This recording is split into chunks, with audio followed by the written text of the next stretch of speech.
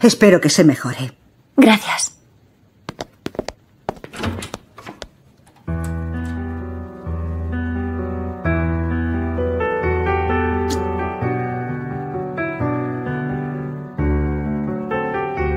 He vuelto a librarme del sudario, ¿eh? Mira, no digas eso. ¿Y si te hubiera pasado algo? Oh, no pasa nada.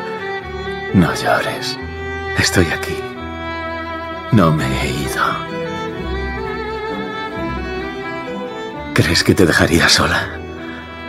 Nunca. No soy capaz. No estoy llorando.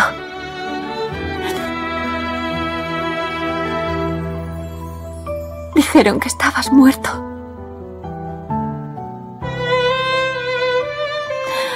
Se me encogió el pecho, no podía respirar. Se me cortó el aliento.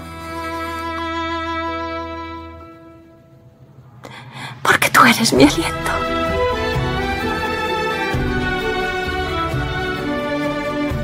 Y tú eres mi ángel. Mi ángel de la guarda.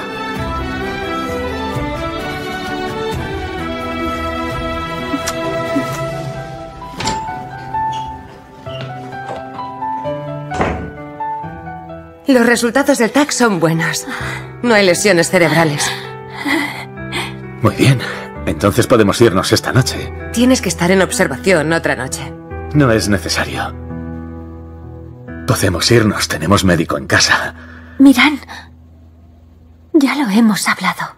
Reyan, aquí me ahogaría. Me moriría de aburrimiento. ¿Por qué te aburrirías? Me quedaré contigo. Puedo leerte. Podemos hablar.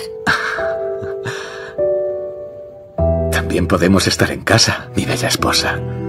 Puedes leerme en nuestra habitación. No. Pasaremos la noche aquí. Y mañana por la mañana volveremos a casa sanos y salvos. Reyan, se lo prometí a mi madre. Le dije que le iba a llevar a su hija. Y me siento bien.